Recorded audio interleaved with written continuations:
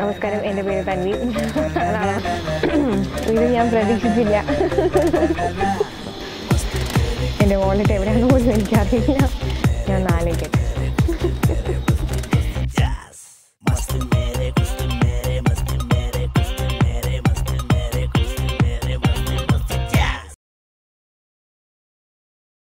നേരിട്ട് അറിയുന്ന ആൾക്കാർ കൂടുതലും പറഞ്ഞ ഡിഫറൻസ് കുറച്ചും കൂടി മെച്ചോർഡ് ആയിട്ടുണ്ടായിരുന്നു കാണാൻ, അല്ലെങ്കിൽ ആ ക്യാരക്ടർ അങ്ങനെ ഒരു വിചാരിച്ചതിനേക്കാളും നല്ലോണം ചെയ്തു എന്നുള്ളതാണ് അറിയുന്ന ആൾക്കാരുടെ റിവ്യൂസ്.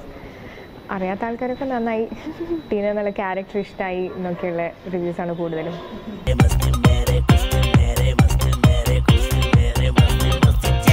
ക്യാരക്ടർ കേട്ട സമയത്ത് എനിക്കിപ്പോൾ ഒരു നോർമൽ ആ ഒരു കറിക്ക് ഉള്ള ഒരു നോർമൽ ക്യാരക്ടറായിട്ട് മാത്രമേ തോന്നിയിട്ടുള്ളൂ.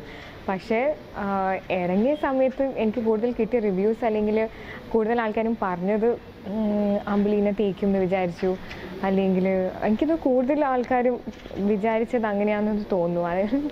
അതെനിക്കിപ്പോഴും വലിയ സർപ്രൈസ് തന്നെയാണ്. അതെന്താ ആൾക്കാർ അത്രയും പീപ്പിൾ സ്റ്റോറീസ് ഉണ്ടോ എന്ന് എനിക്കറിയില്ല. പക്ഷെ എന്തായാലും ടീനേനെ പോലത്തെ ആൾക്കാർ ഒരുപാടുണ്ടെന്നാണ് എനിക്ക് ശരിക്കും തോന്നുന്നത്.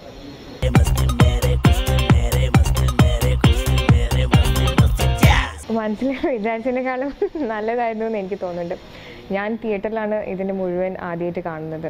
അപ്പോൾ ഇത് ഷൂട്ട് ചെയ്യുന്ന സമയത്താണെങ്കിൽ എനിക്ക് മോണിറ്ററിലൊന്നും കാണിച്ചു തന്നിട്ടില്ല. എൻ്റെ ടേക്സ് ഒന്നും ഞാൻ മോണിറ്ററിൽ കണ്ടിട്ടില്ല. എനിക്ക് തോന്നുന്നു പാട്ടിൻ്റെ ആ ഒരു സീനെങ്ങാനും മാത്രമേ ഞാൻ മോണിറ്ററിൽ കണ്ടിട്ടുള്ളൂ. ബാക്കിയൊക്കെ ഞാൻ ശരിക്കും ഫുള്ളായിട്ട് കാണുന്നതൊക്കെ തിയേറ്ററിൽ തന്നെയാണ്. അപ്പോൾ വിചാരിച്ചതിനേക്കാളും എനിക്കൊന്ന് നല്ലതായിട്ട് തന്നെയാണ് ഉണ്ടായിരുന്നത്.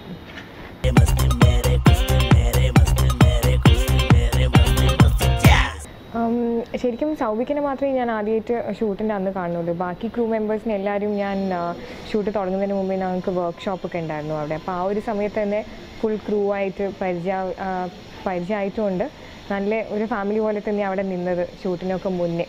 അപ്പം ഷൂട്ടിന് വന്ന സമയത്താണെങ്കിലും ക്യാമറയുടെ മുമ്പിലാണെങ്കിലും ആ ഒരു പേടിയോ കാര്യങ്ങളോ ഉണ്ടായിരുന്നില്ല. ഫ്രണ്ട്സിൻ്റെ മുമ്പിൽ അല്ലെങ്കിൽ അറിയുന്ന ആൾക്കാരുടെ മുമ്പിൽ തന്നെ അങ്ങനെ ഒരു ആക്ടിവിറ്റി ആയിട്ട് ചെയ്യുന്ന മാത്രമേ തോന്നിയിട്ടുള്ളൂ. അങ്ങനെ ഒരു ടെൻഷനോ പേടിയോ ഒന്നും അത്രയും ഉണ്ടായിട്ടില്ല.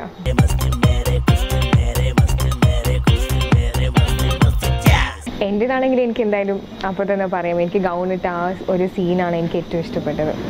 എന്ന് വെച്ചാൽ മേ ബി എനിക്ക് ഭയങ്കര ആഗ്രഹമായിരുന്നു ഗൗൺ ഇടണം എന്നുള്ളത്. അറ്റ്ലീസ്റ്റ് ഒരു ഫോട്ടോഷൂട്ടോ കാര്യങ്ങളൊക്കെ ചെയ്യണമെന്നുണ്ടായിരുന്നു എനിക്ക് ഗൗൺ ഇട്ടിട്ട്.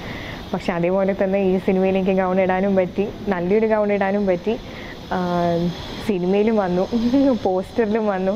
അപ്പോൾ ആ ഒരു സന്തോഷം ഫുൾ സിനിമയിലും കുറേ ഉണ്ട്. ആക്ച്വലി എനിക്ക് ഇമോഷണൽ ആയിട്ടുള്ള സീൻസ് എന്ന് പറയാനും എനിക്ക് നവീൻ സൗബിക്കിനെ അടിക്കുന്ന സീനാണെങ്കിൽ ക്ലൈമാക്സ് ആണെങ്കിൽ അതൊക്കെ ഭയങ്കര ഇമോഷണലായ സീൻസാണ്.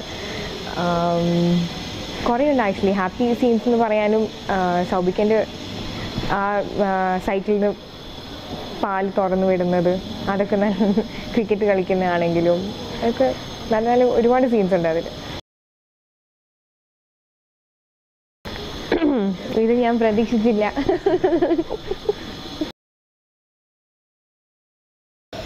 ഇപ്പോൾ വിളിച്ചത് അമ്മേനെ. എൻ്റെ വാലറ്റ് എവിടെയാണെന്ന് പോലും എനിക്കറിയില്ല. Instagram. Realistic cinema. John പോളിൻ്റെ cinema.